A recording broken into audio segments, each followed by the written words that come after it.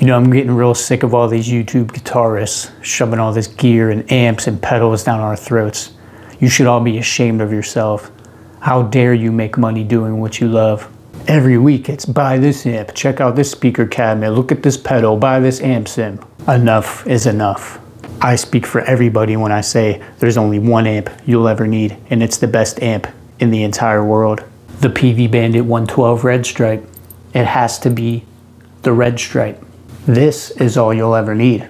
Ask anybody who has one. They probably have no other amps, because once you own this one, you will throw all your other amps away. This amp will withstand a violent tectonic earthquake. You can beat it to death with a sledgehammer. You can throw it off a fucking building. You can set it on fire. You can shove a lit stick of dynamite right through the grill cloth and try to blow it to smithereens, but it's not gonna happen. You can launch it into outer space. And when you launch it into outer space, you could share the trans tube technology with extraterrestrials. These amps will be the only survivors of World War III. A big plus is that it only weighs about 600 fucking pounds.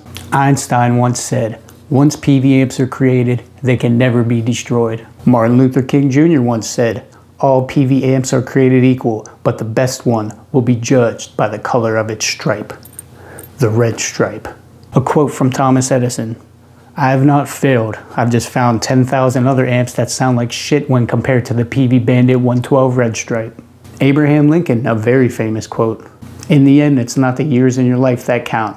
It's the gain knob being set to 10 on your Peavey Bandit 112 Red Stripe that truly counts. If you're bringing one to a gig, don't worry, people will jump to your rescue and help you carry it. Most likely another Peavey Bandit 112 Red Stripe owner. Because once you own one, you become one of us. You become initiated. The first rule of owning a Peavey Bandit 112 Red Stripe? Don't go changing shit. Don't you dare take out the stock speaker and think that you're holier than thou. Leave it alone. Leave everything stock. Do not disrespect the Peavey Bandit 112 Red Stripe, and it will not disrespect you. So go to your local music shop, look at your nearby listings, browse online, track one down, and if you find one, make the transaction.